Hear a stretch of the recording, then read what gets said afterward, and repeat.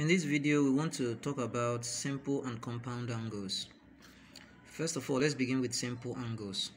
They are angles whose trigonometric values can be arrived at without the use of tables or combination of any angles. An example of simple angles, they are 30 degrees, 45 degrees, and 60 degrees. Now let's look at the trigonometric values of simple angles. Let's say, for example, we have a triangle and this side is 60 degrees, here is 60 degrees, and this angle as well is 60 degrees. And let's say we have the height here. Here is 2, here is 2, here is 2. If we divide it into 2, it means here is 1, here is 1.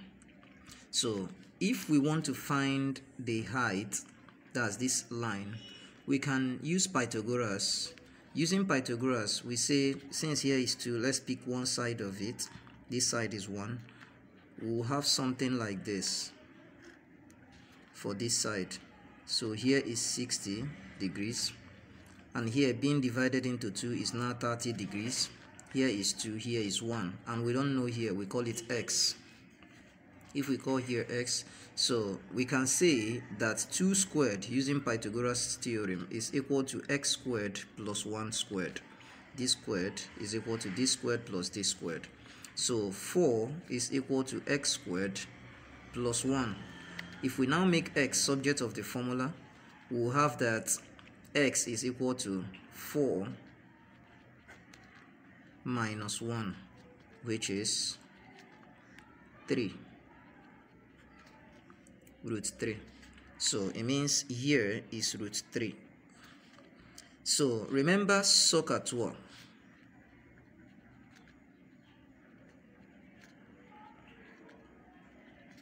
If we say sine, it means opposite over hypotenuse.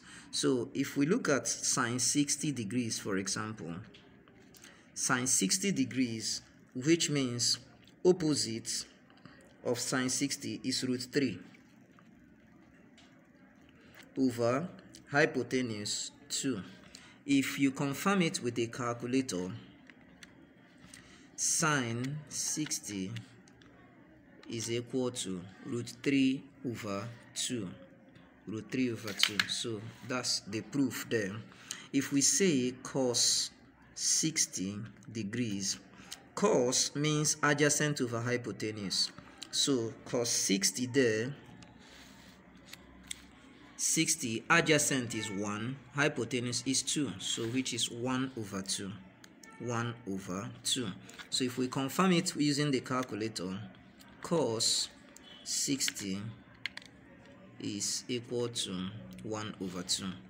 So we can also confirm tan 60 degrees.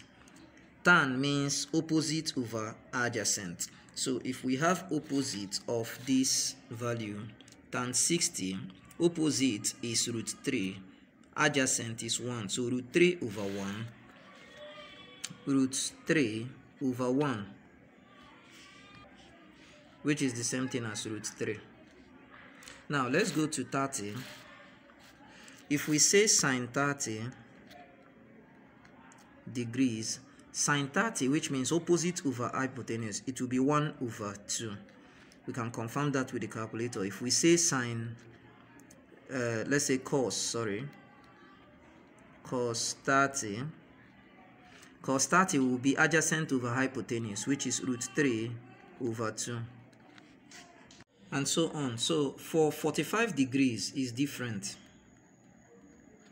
If we have a right-angled triangle, here is 30, sorry, here is 45, here is 45 degrees, here is 1 and 1, but we don't know what here is, because here is sum must be 90, so 90, 90, 180, sum must be 180, I beg your pardon, the sum must be 180.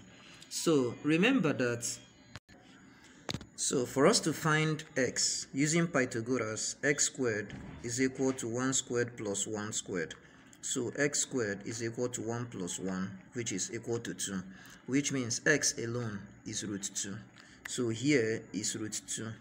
So if we want to find what sine 45 degrees is, sine is opposite over hypotenuse, so it will be opposite. Any opposite you pick is 1. Hypotenuse is root 2. So 1 over root 2. But remember, a surd rule, you have to rationalize. So if you rationalize, you're going to have 1 over root 2 times root 2 over root 2. So what that will give you, this times this will give you root 2 over this times this will give you root 4. And if you stretch that forward, this is root 2. Root 4 is 2. So this is sine 45. You can confirm that with your calculator. So if we go for cos 45, is still the same. Cos is going to be adjacent over hypotenuse. So if we use this adjacent, which is 1 over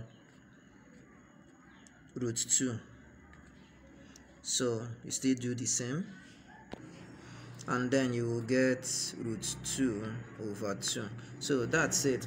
Now let's go to compound angles in our next video.